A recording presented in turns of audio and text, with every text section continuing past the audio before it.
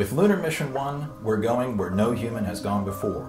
We're going deep below the surface of the moon. I think there will be people in the US, in Europe, in China, across Asia who will be very excited by this mission.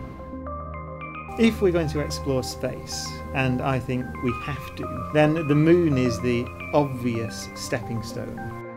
Lunar Mission 1 was conceived 7 or 8 years ago. There's a lot of science that's been carried out on the moon, but never below the surface. In around 10 years, we will send a lunar module to land on the moon.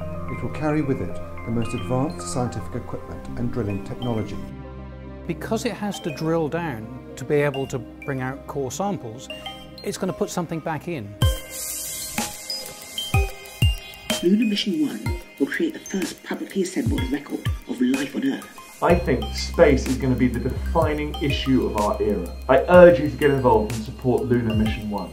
It's a once-in-a-lifetime opportunity. Welcome to Lunar Mission 1.